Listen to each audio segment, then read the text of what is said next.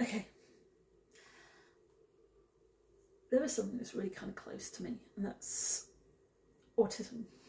It's something that's very, very important to me. Now, I was going to do this on National Autism Day, which is in April, but I think it's important. There is such a stigma around autism, it is unreal, and the looks he can get when he's out and the prejudice he gets on my nerves. It's unreal. Now, autism has this massive stigma in society because they're not like everybody else, and there is a range in autism. The autism spectrum is vast, it is, and if we all looked rather closely at ourselves, we could all turn around and say we have something that is on there. You know, OCD is a massive part of autism, as is, you know, depression and anxiety is a massive part of the autistic spectrum. Most autistics are depressed and have some form of anxiety. A lot of them are on antidepressants from quite a young age. My son went on antidepressants as a teenager because I didn't want him on him at a really young age. But I know autistics that ended up on antidepressants by the age of 10. It's not a pleasant thing to have to do as a parent, but it is a necessary one. Autistics have issues sleeping. Autism and ADHD is connected very closely. Some children with autism also have ADHD. Some of them also have epilepsy. They are conditions that are closely linked to autism. A lot of children with autism have epilepsy or ADHD. One of the things that scientists have found while researching is that autism can be genetic. It's not completely genetic, but the majority of cases of autism are. It's hereditary. It is actually one of those conditions that's hereditary. You know, regardless of which side of the family it comes from, it's an hereditary condition. Now, I know that that is the case with my son because his father is Asperger's. Now, Asperger's syndrome is still on the autistic spectrum, but Asperger's is almost like the most independent part of autism that you could possibly imagine. It's like the gold level of it, or the platinum level of it. You know, you can live, you can be independent, you can hold down a job, you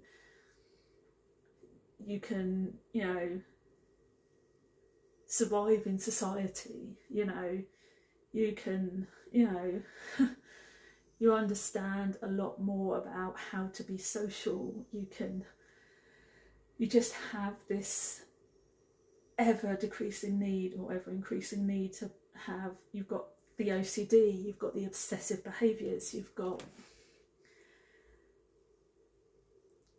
a lot more of the other issues, whereas, I mean, his father in his work was, I mean, he's highly intelligent, you get all of that, the intelligence levels are off the roof with Asperger's. He was, in his work, he was relentless. I mean, he never stopped working. That was his obsession. His work became his obsession. So did exercising. If he wasn't at work, he was exercising. And when he wasn't doing that, he was socialising. He just never stopped. He was always doing something. He had to be busy. You know, but that's kind of what they do. They just take on this, they take on the persona of life. You know, so they work. They do this, and whatever they do it till they drop, quite literally it's just something they do and they just keep going. It becomes this obsession to them. So whatever work they do, they obsess over it. It's constant. They're the types of people that will literally die at work. They're just like work forever. They're the types of people bosses love. You know, they're the types of people who will over exercise because, you know, they just don't know when to quit because they love exercising and they just don't know when to quit. You know, and it's not because they feel the need to, like, they have like body issues or they have an eating disorder or they have any kind of mental health issue. It's just because they've started exercising and now they're obsessed with it.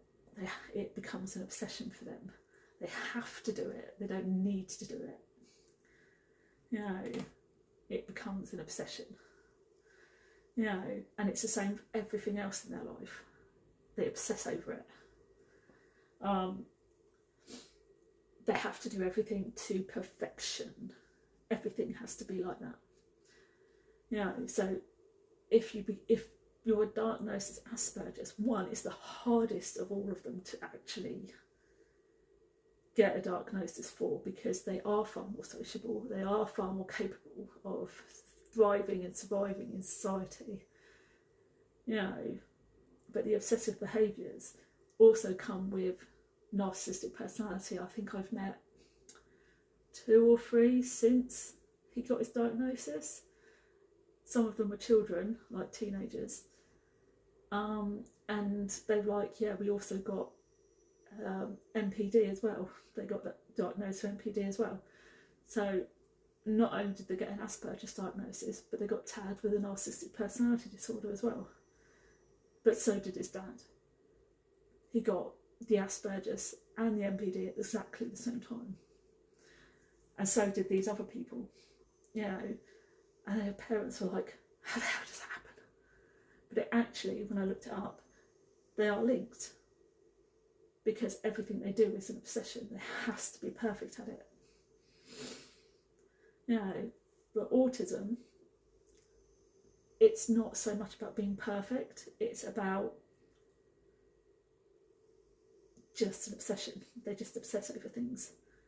Some of them have an inability to stay in reality. My son has this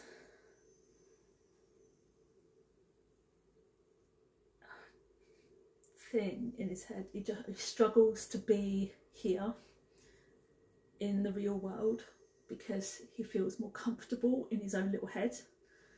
You know, so he's created his own world inside his head where all his obsessions live and all his like real world kind of stuff live.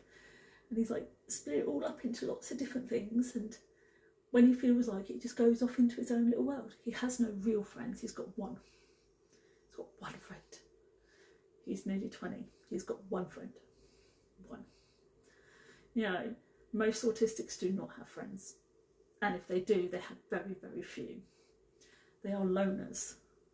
Even those that are capable of being slightly independent or independent at all will have very few friends, if any at all.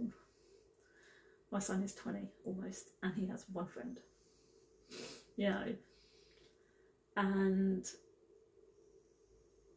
it's very, very hard for him even to keep in contact with that person. He struggles because he has to be sociable with them, and he doesn't always know how to be. See, autistics, they don't know how to be sociable. They can talk at you, but they can't have a conversation with you. So if you had a niece, nephew, or you have a child, or a friend of yours has a child with autism, you will notice that their development is much slower. So their motor skills, their speech skills, their ability to do things like waving at you, or, you know, playing things like pat a cake, things like that, things that they're supposed to do before they're even like 2. You'll find that they will not always happen, or they'll happen later than they should. My son walked at 14 months. He talked at 18, 19 months. He said his first word. Which everything he did was on repeat. I mean, we all know that children do everything on repeat anyway, but with them it goes into overdrive. So it's not just everything's on repeat, like with most kids. You notice that they take it one step further. So they'll do everything repetitively. So once they're crawling, they'll just do that. That's all they'll do. My son didn't want to crawl, so he refused. He cruised. So he cruised. He would either be carried around or he'd take my hand and pull himself up, walk himself over to a sofa or somewhere he could stand himself up, and he would cruise. He hated the feel of the walkers. He didn't like them. He hated them. As hard as I tried, he hated being in a walker, even like the ones where you actually sit in them. He didn't like them. And he didn't like the push-along walkers either. Hated them. But if I held his hands, he'll pull himself up and he'd walk over somewhere where he could hold himself up and he'd cruise. But he didn't actually start walking until he was about 14 months. And when he realised that he wasn't doing himself any favours, or I was busy one day, I think he was, what, just over 12 months, when he decided he was going to crawl to the sofa and pull himself up, because I was too busy to help him. Yeah. So he helped himself. You know. So I mean, they're not daft.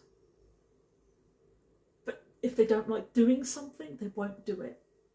There's this concept of they have a set pattern of behaviour, and they do. When they play the same way. Always play the same way. So if they've got blocks, they will play with them all the time. That would be the same thing. And if you try to change the way they play with that block, they will freak out. They really will. They will have a set way of doing it. And I mean a set way of doing it, right down to almost like the colour. I think my son had, I mean, even if they can't really tell the colours, he almost did it by colour. He found the blocks, just piled them up. But they never seemed to be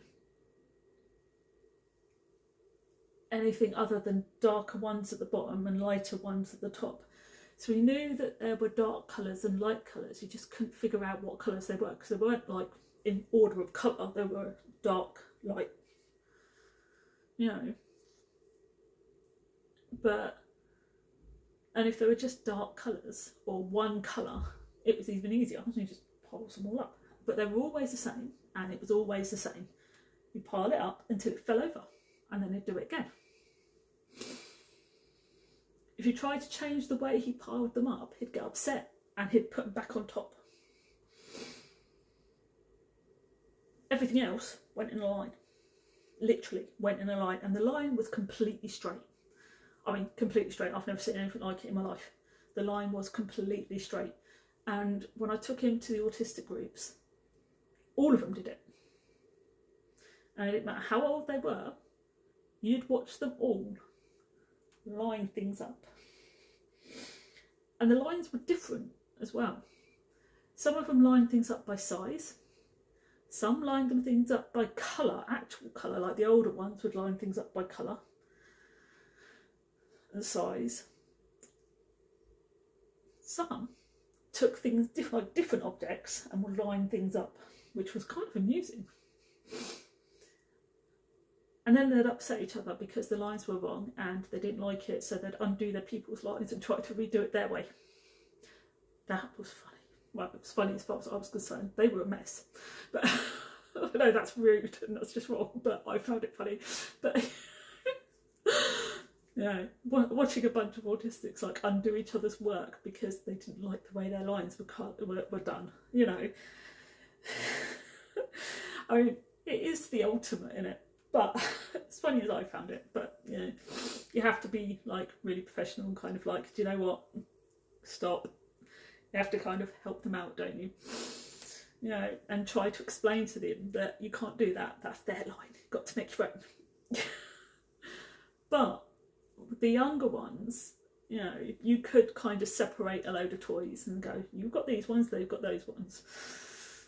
But they also have speech issues. Some of them need speech therapy because they never get their speech through.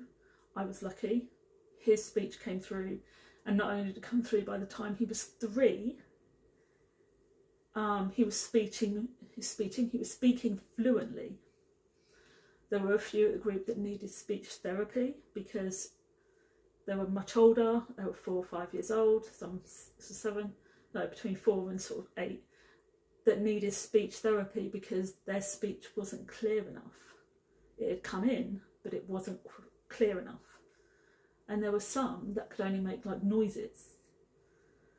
You know, so not all of them, even if they have the ability to walk and use their motor skills and do other things, can't always talk properly and need help. And then there were those that never had the ability to walk. You know, so there is this misnomer around and this stigma around autism because it's so diverse. There are so many different things that happen amongst autistics. Those that are independent enough, some go on to lead amazing lives, independent lives without real help from carers or support. You'll get ones like my son. He has what most people, he has an eating disorder. Now I say this because he has sensory issues. Pretty much 99% of all autistics have sensory issues. Okay. And most of them will have a sensory issue with food. If that's the case and they're funny about how they eat and what they eat and why they eat it, it is classed as an actual eating disorder. He's like that. We have a set routine of what he eats, how he eats it, and why he eats what he eats on set days. Now, I'm not the greatest cook in the world, and since my health declined, I can't stand up and do like fresh cooking anymore since I've stopped standing up and cooking hours on end when he was like 6 or 7 years old. You know, so it's been a long time. You know, but when he was little, I used to cook everything from fresh. But as I say, when you almost die, it changes everything, and I just don't anymore. You know, I'm far too much medication and far too many bad days to be able to stand there and like do a lot. So anyway, I don't care. He eats set meals, set days, and he likes it that way, and he's happy and he's healthy. But there are certain things he cannot eat and will not eat because of the smell, because of how they look. He won't eat things like curries or chilies, things like that, because they smell. They actually smell, and he doesn't like it. They cannot be in the house because he doesn't like the smell. And if he has the smell in the house, he will be sick. I can have cheese in my house as long as it is completely wrapped up and it's not in the house for long. So I'd be like, I will buy small blocks. He can't touch cheese because he doesn't like the smell, and the smell will make him sick.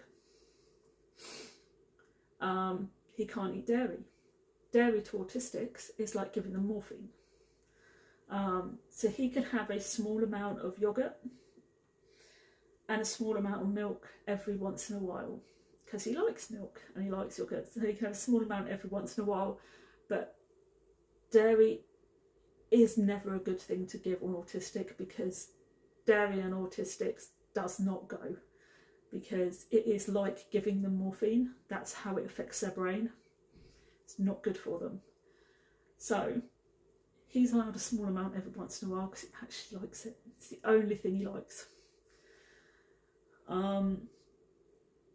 There are certain snacks that he eats that he likes, but they only allowed him in certain ways because otherwise he won't eat them. So, you know, he has issues with food, like the chickens. He only eats certain chicken, and he only eats certain fish, and he only eats certain bits of potato, and they have to be a certain shape and a certain size, otherwise he won't eat it. You know, so it is classed as an eating disorder because they're sensory issues. He also has an issue with clothes and other things. They have to be super soft. Now, a lot of autistics have sensory issues with a lot of different things. My son has a massive issue with fabric. If it's not soft, he won't wear it, he won't touch it. So all of his clothes are like really soft fabrics. He will not wear it otherwise. He has blankets that are super, super soft.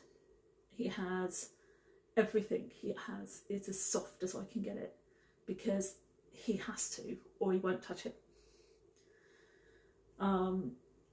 It's not always easy because growing up, you know, trying to get super soft stuff for like kids and everybody else as he grows up has been really difficult. But children and all autistics have sensory issues. All of them do. I've yet to come across one that doesn't have at least a sensory issue of some kind.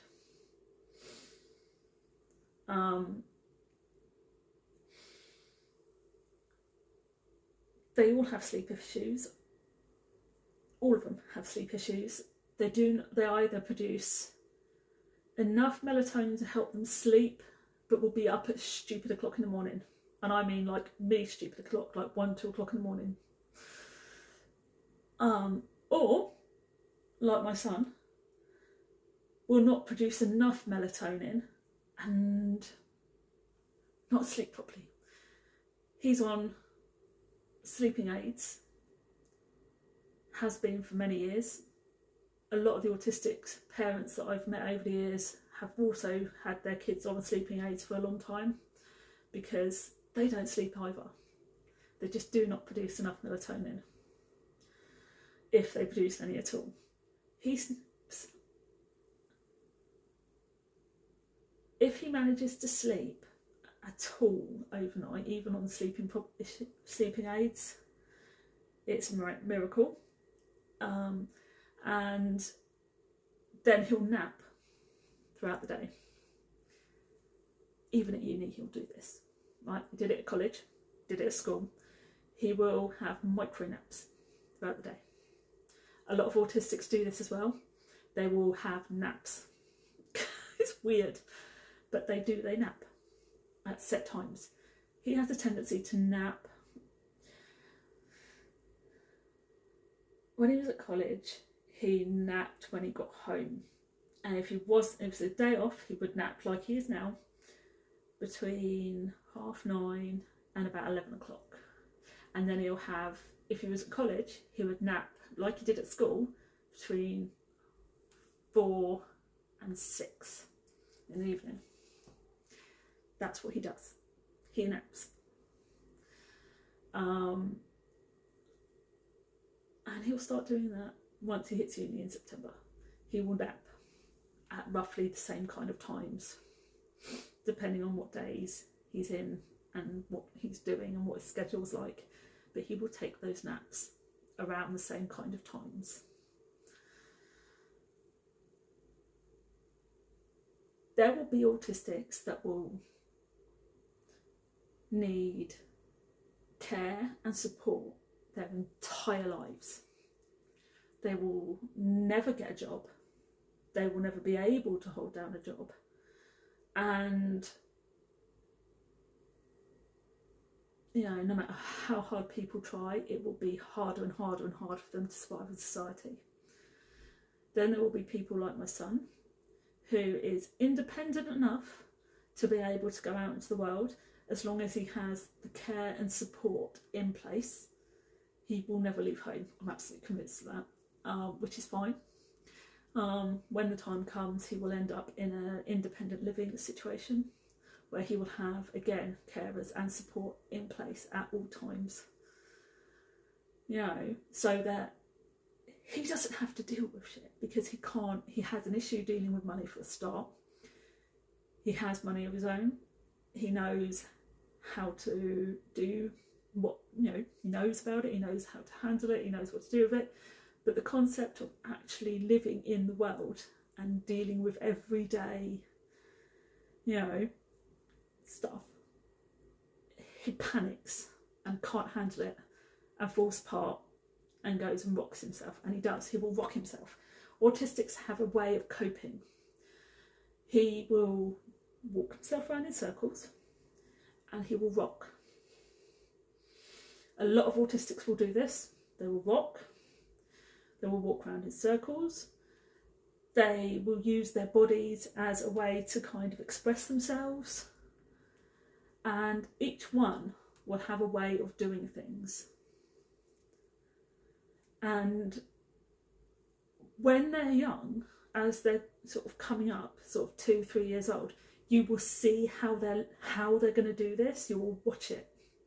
He has always, from the age of, since he was 2, walked around in circles.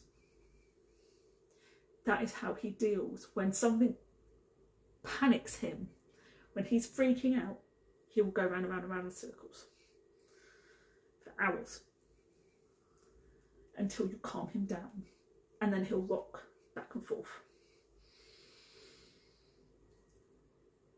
until his brain completely calms down. A lot of autistics are like this, and some have different ways of showing how stressed out they are, and some have different ways of expressing that, but a lot of them will rock and a lot of them will curl up. They usually have some kind of comforter. A lot of them, in fact, majority of them, will have a comforter of some kind to help them calm down. He has his teddies, or he'll hold a piece of cloth, which is super, super soft, and he'll hold on to that and he'll stroke it. You know, that is how he deals with things that are struggling and he's helping and he can't cope and he needs to calm down. That is how he copes. That is how he calms his brain. He'll either cuddle a teddy if he's at home, or if he's outside, he's got a piece of cloth really nice and soft that he will stroke and he will hold and he will rock until his brain kind of calms down, and then he's fine. Autistics need comfort when they are stressing out, because their brain takes over and they don't know what to do with it. So they have to have a coping mechanism, which is where the support comes in and the carers come in. They know how to force them into seeking comfort and to stopping whatever it is they're freaking out about, and to force them into calm mode.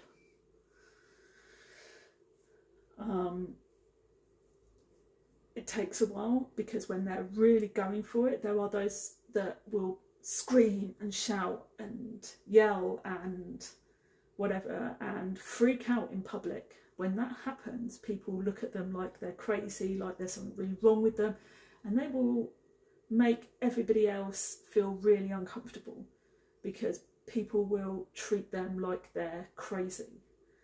And instead of trying to help, they'll make either the parents or their carers feel really guilty instead of trying to be understanding. And it's awful, and it shouldn't happen, but it does. Now, I know this video is much longer than it should be, but it is important that people understand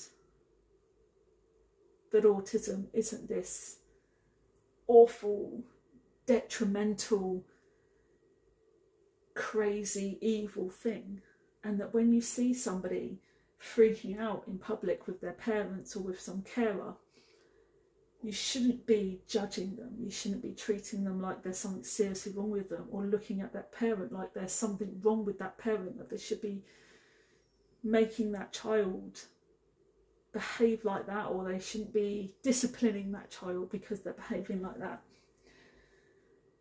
We can stop that behaviour, but it takes time. We have to calm their brains down. We have to... There's a routine we have to do. There are some ways to help them, but it takes more than 2 seconds. We can't just yell, scream and shout, because shouting at an autistic makes it worse. Yelling and shouting hurts their ears and will make them scream louder, and it will make their behaviour more erratic, and it doesn't help anybody. And when we're feeling guilty because our children are behaving like that, all we want to do is scream at them to stop behaving like that. All we want to do is get out of where we're going and try to hide, because we feel bad that everybody's having to deal with their behaviour, because everyone's judging us for having bad children. When in reality, that child is having a massive attack. And if they gave us a few minutes, we can calm that kid down and everything will be fine. You just have to stop talking to the parents and treating the kid like it's evil and like it's really bad and like we're bad parents. It's not nice. It's a horrible feeling, and we feel guilty enough as it is because our kid is having a meltdown in the middle of town or in the middle of somewhere or wherever we are. You know, and we feel bad enough as it is. You know, it's not nice. And I tell you one thing for nothing. He's an adult. Legally an adult. And when he has a freak out on his own and people judge him for it, he comes home and a mess. I get a phone call and he's miserable and doesn't understand why people are upset with him. You know, and at the same time, he doesn't really understand why he's feeling so hurt. Because it's not his fault. He doesn't understand what he did wrong. And at the end of the day, he didn't do anything wrong. You know, he's just being himself. And when he explains the situation, I'm like, well, you didn't do anything wrong. You're okay. They're just being judgmental. And then he gets more upset and doesn't understand that either, because autistics have no concept of feelings, emotions. They can't read social situations. And when they can't read social situations and they can't read people's emotions and feelings, they hurt people really easily. They can upset other people really easily, and they can misread a lot of things so easily, and he does it a lot. You know, he is capable of doing almost anything, but he cannot read social situations. He cannot read feelings, he cannot read emotions. He can read your tone of voice, and you'll find that a lot of autistics do this. It's like talking to it's a ridiculous thing to have to say, but it's like talking to a dog, or, you know, your tone of voice is important, you know, or a child even. You get down on their level and you talk to them, you know, properly. You check your tone of voice and you make sure that the way you're speaking reflects how you think about them, not how you're feeling inside. You say hi in the wrong tone of voice, he thinks he's done something completely evil. He thinks he's the worst person on the planet. You know, when in reality you're just in a bad mood because you know, for whatever reason. But he thinks he's evil and he's done something awful to you. You know, and doesn't understand. He takes everything literally. All autistics do that. they take everything literally. They do not understand social cues, and they do not understand emotions and feelings. They can't read you. They think that reading people is reading how they speak. They think reading social cues is reading how people are talking. They don't understand that it's not the same. And even if they learn their own emotions and feelings, they'll never learn yours. It's so important that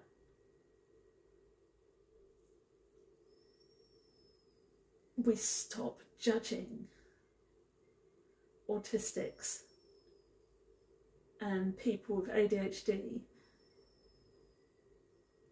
I'm going to do that one next. I am going to do a whole thing on ADHD. I'm going to look it all up. I'm going to figure it all out, because it's not fair and it's not right.